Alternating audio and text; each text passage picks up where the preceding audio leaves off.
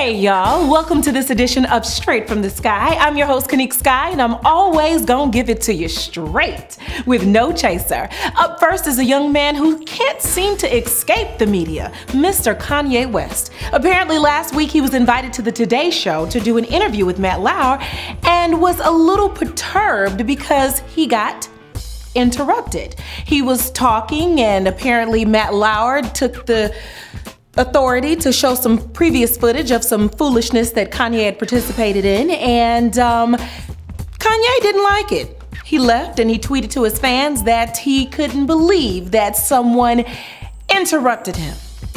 Really, Kanye? You're devastated that someone interrupted you. Wow. That's one of those things that just make you go, idiot. But that's just me. Well, I've been in LA for about 10 months now, and I must say things have been going really good. I've been meeting lots of great people, doing some new things, but last week took the cake.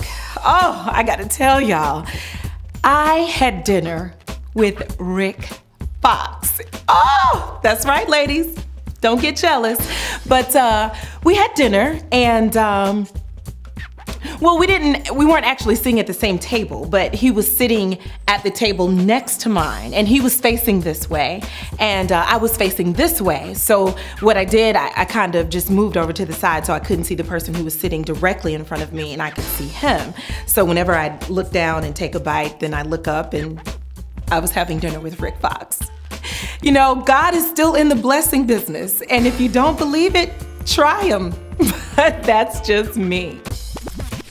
If you haven't heard by now, Sarah Palin has launched a new reality show. Apparently they are following her around in her life in Alaska and all her foolishness. Well, I'm so glad, because if a reality show is gonna keep her from running the country, I say, Sarah, do your thing, and you are my reality star. Whatever it takes to keep you in Alaska and out of the White House. But that's just me.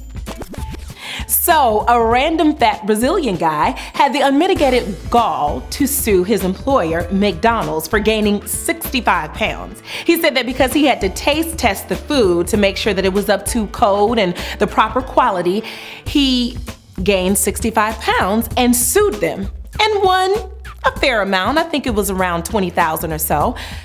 I'm just saying, people are just setting new standards here, because I'd like to go back and sue my former employer for my nerves, because they got on them so bad that I feel I need to be compensated. Now, if you could get compensated for something from your employer, what would it be? Hit my blog up and tell me all about it, because I think a few of us is owed some money, baby. But that's just me. Thank y'all for watching this episode of Straight from the Sky. Please look around. I got a new site. Go up there and click on all the links. Tell me what you think. I'd love feedback from my fans. You know I want you to keep up with me. Hit me up on Facebook, Straight from the Sky. Follow me on Twitter, STR8, and keep clicking and subscribing to straightfromthesky.com. That's right. Pop that email address in that subscribe link so the episodes can come straight to you. You know who I am. I'm Richard's baby girl, signing off saying, not even the sky is the limit. There are footprints on the moon. Until next time, y'all.